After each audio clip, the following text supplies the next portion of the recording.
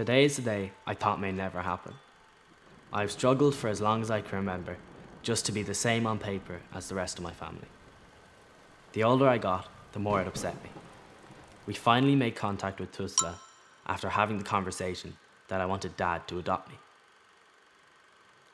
I would like to thank Tusla and the Adoption Authority because they've made my dreams come true. I can't describe the relief I feel now, knowing that for the rest of my life, I will never have to hide or lie, and I can proudly show my birth cert. I want to thank my social worker for guiding me through all my years of frustration, helping me to understand that the difficult times were not my fault. He really helped me cope with my emotions. Thank you.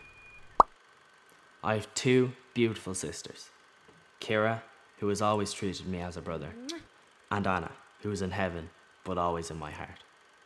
I have three brothers, Rory, Jack, and Connor, who up to recently were never aware of my birth difference. I was so afraid of sitting down and telling them that they might treat me differently, but they didn't. They hugged me and said they loved me, that I was still their brother. My Nana Josie has been there for me from difficult times when I was born early, right through to today. You have always been my safe haven. I love you around the world and back.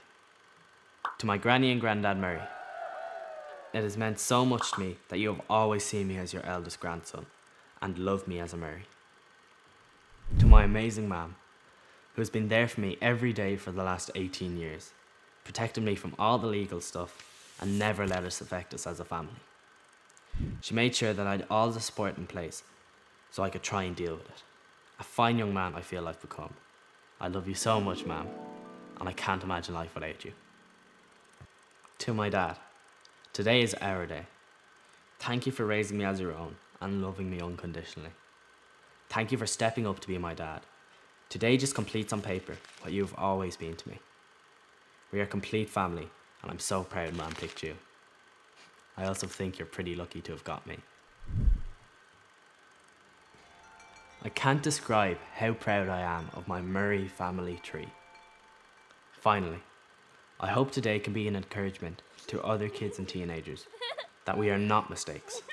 Just because our biological parents choose not to be in our lives, we do still have a voice. We should never feel ashamed or embarrassed. Look at how lucky I am. Tusla and the Adoption Authority have granted me something I've been wishing for my entire life.